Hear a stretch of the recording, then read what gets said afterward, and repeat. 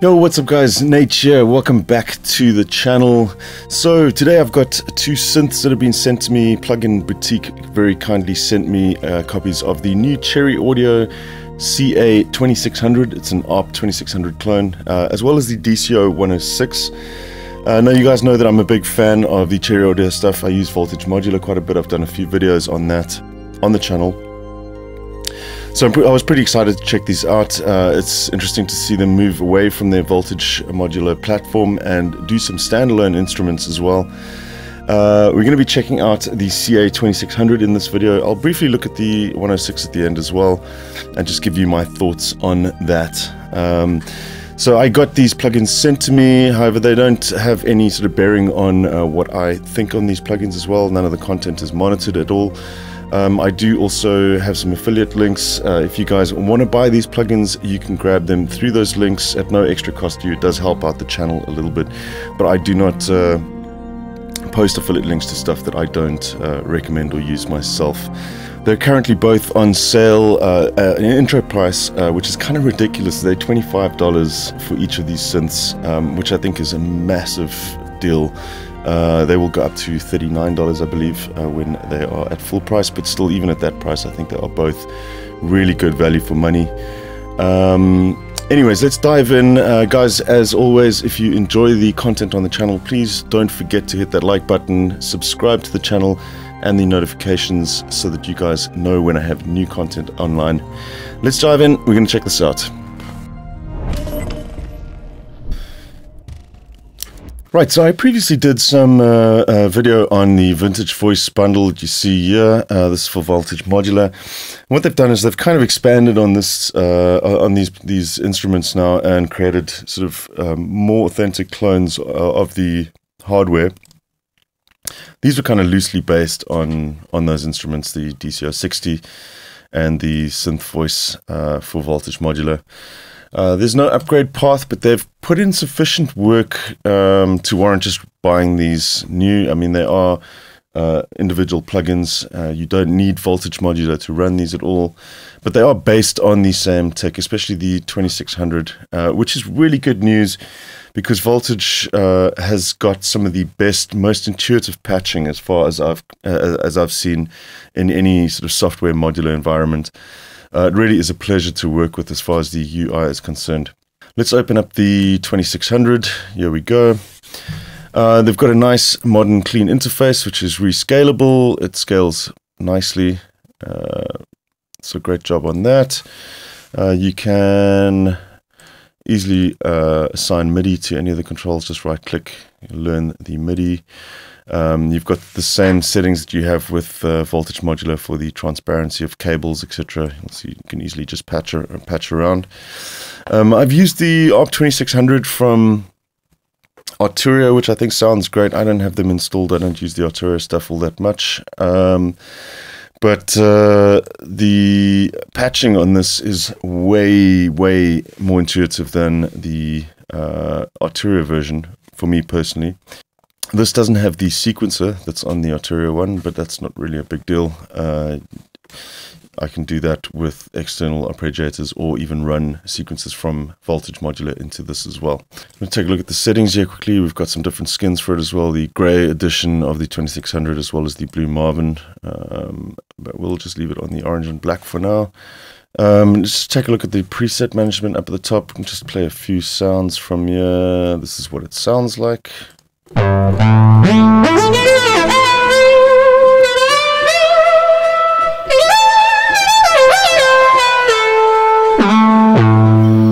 I've just got some external reverb and delays patched in currently. I'll just turn those off so you can just hear the dry from the 2600.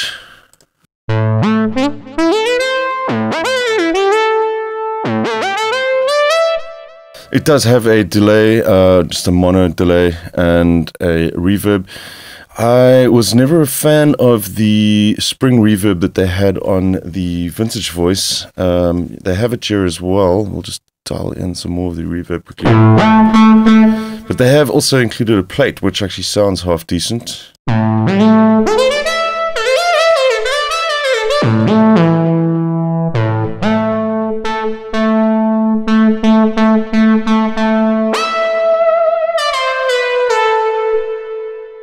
Not too bad.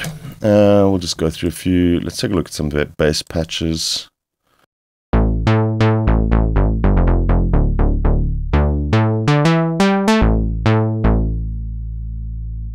Let me just open up a MIDI insert here quickly. I'll just put a Apache on this.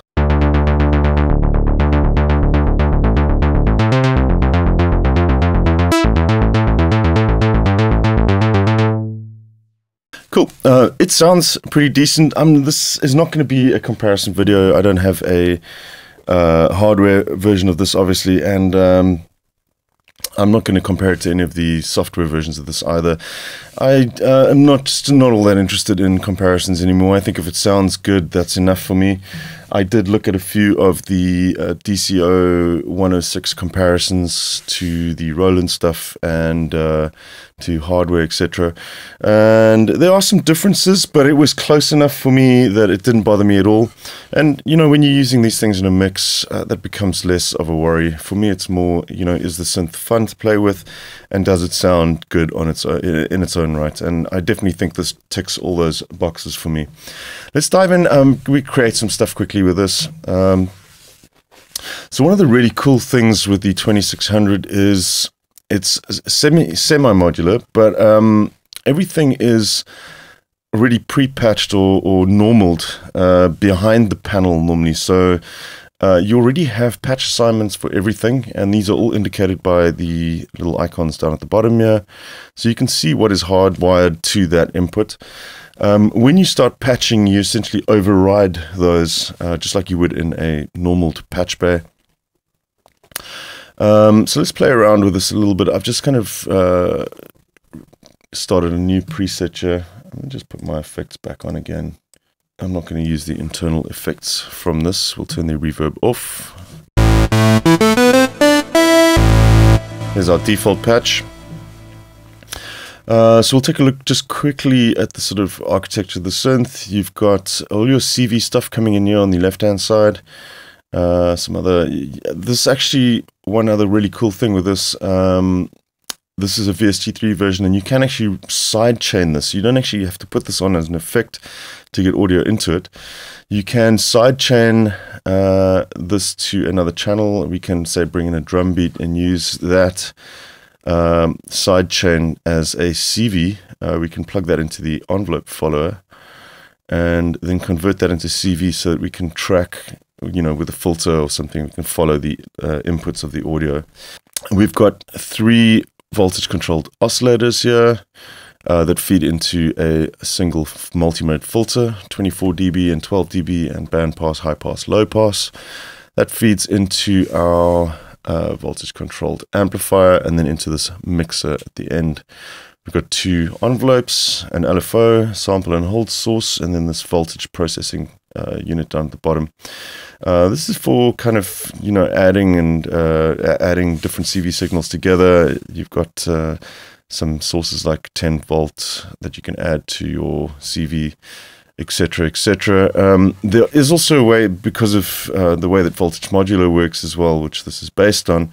There's some nice additions that you can actually sort of negate having to use this as well. You don't need to do additions, signal additions and things with this, and I'll show you that in just a second.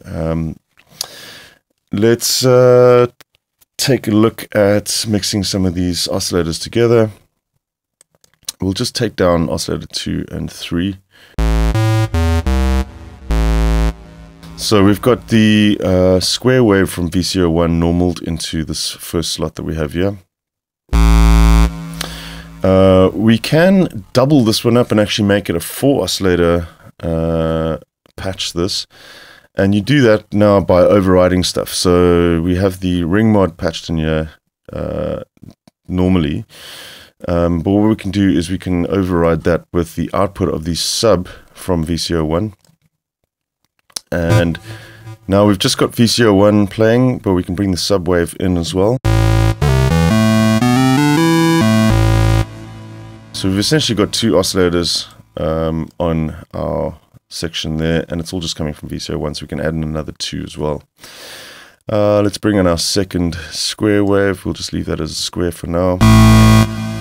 Let's take a listen to the pulse width modulation. This is hard-coded to the LFO. LFO is down here. And they have added some nice little features that you don't find on the hardware as well. Like you can just sync this here with that, and this will automatically sync to your clock's rate, or your DAW's clock.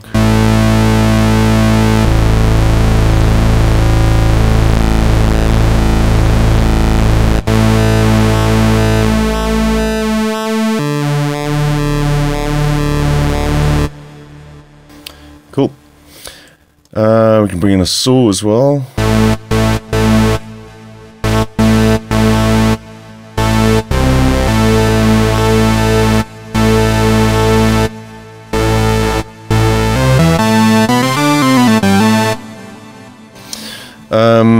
I'll show you how to set up the sync on this. We can sync the saw to our VCO2. We just run the saw output from this one into the sync of that. And now we can, let's say, we'll use our LFO as well to just modulate the pitch of this one, so we can check out the sync. We'll just override the SNH here.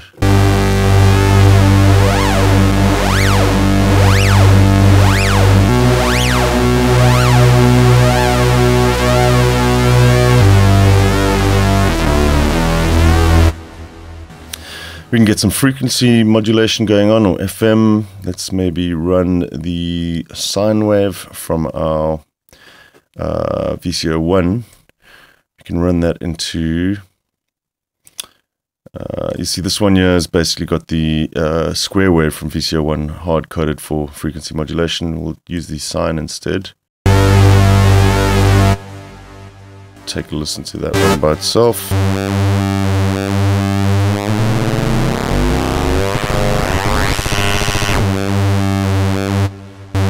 Maybe try to patch that through to our saw instead.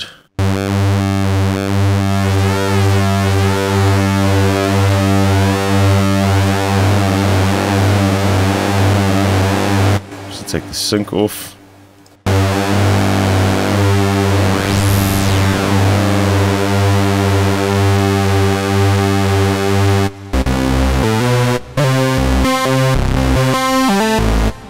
Cool. So some interesting stuff you can do, sort of overriding these connections and patching them into different places. Let's add in some filtering now. We'll bring down our low pass filter halfway. Now what we can do is add in some controls. We'll take the mod output from the bottom here, and we're just going to plug that into our filter. We'll override the keyboard tracking.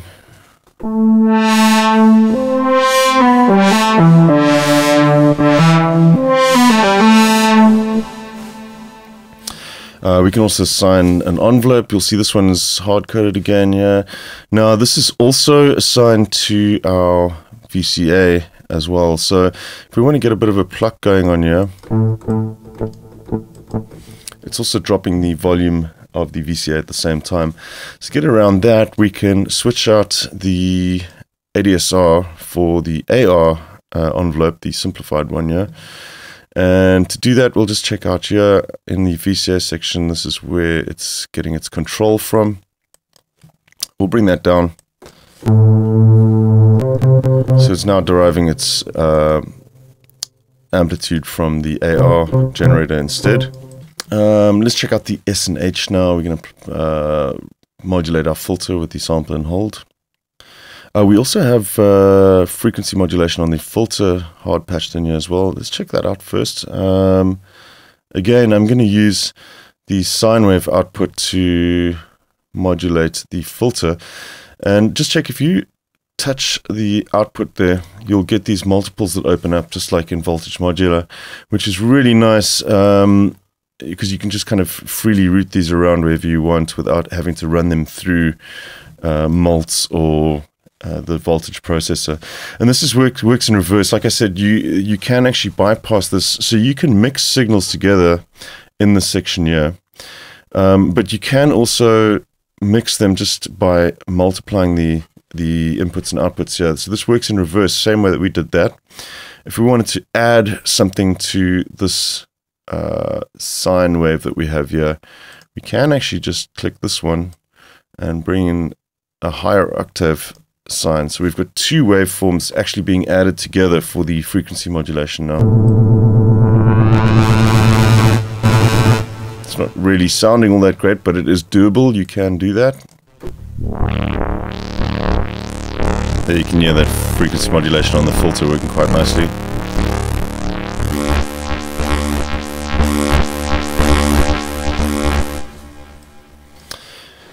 Let's bring in some S&H on our filter as well. So we'll look down at the sample and hold. Again, this is really convenient. You can just sync this automatically, so you don't have to patch a clock source into this. You can if you want, but you don't have to. You can just sync this and set the timing down here. Turn down the frequency modulation, and we could override the frequency modulation, but like I said, you can add this to the mod wheel if you want by using the mults again like this. You can just bring this down and plug the S&H out into the same input that we have the mod assignment into. So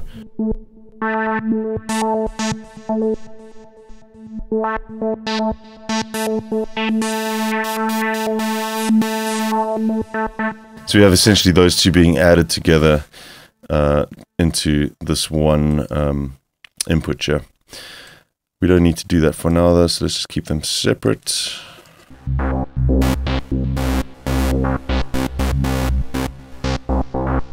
The filter is really nice as well. You can get some self-oscillation going with this.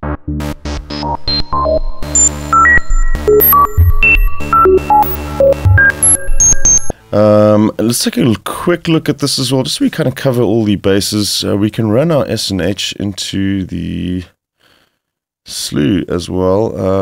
Currently the envelope follows in there. We can plug our S&H into this. Take a listen to what we get now when we run this into the filter again.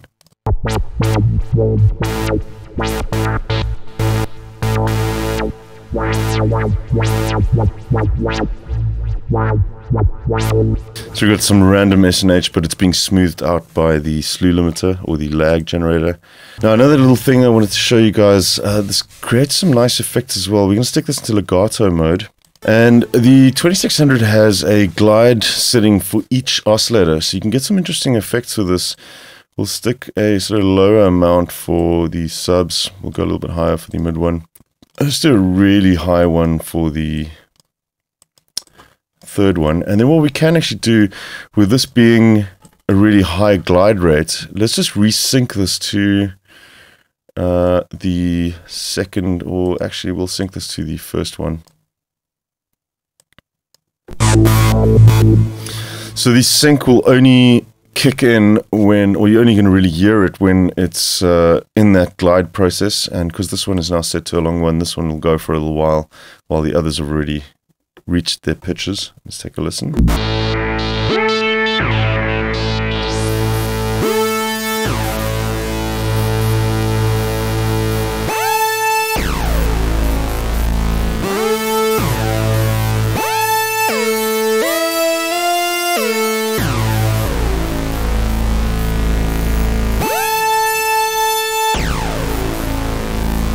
Really interesting effect that you get with that. So yeah, that's the basics.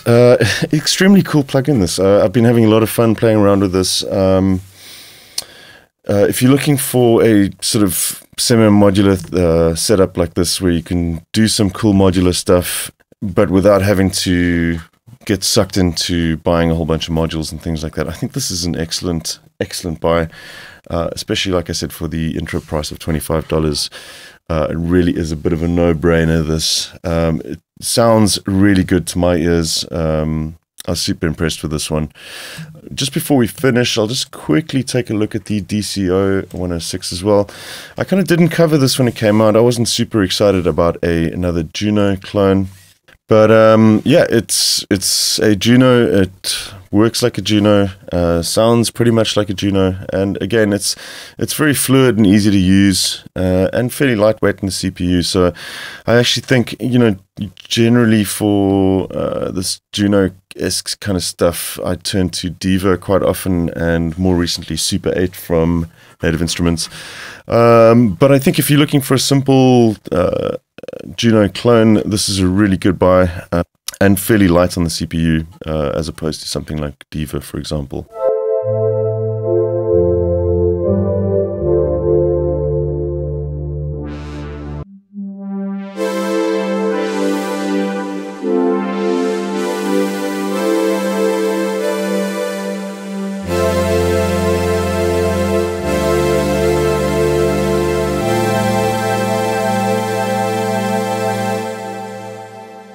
I think this one actually has all the original Juno presets as well. These ones are labeled as A48, A51, etc. These are actually the original presets, and then all the newer ones as well.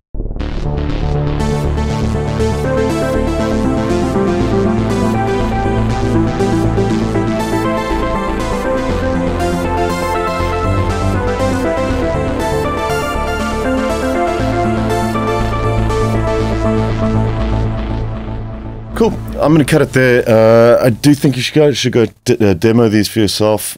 Check them out.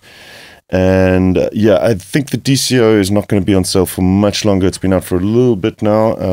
But the CA2600 that's just come out now as of recording of this video. So go and check that out. I'll leave the links in the comments down below and in the description. You guys can go and grab these for yourself. Highly recommend them. Cool. Thanks for tuning in, guys. I hope you guys enjoyed the video. Lastly, again, just smash that like button, subscribe, and notifications. We'll catch you guys again soon right here at Marula Music. Cheers and take care.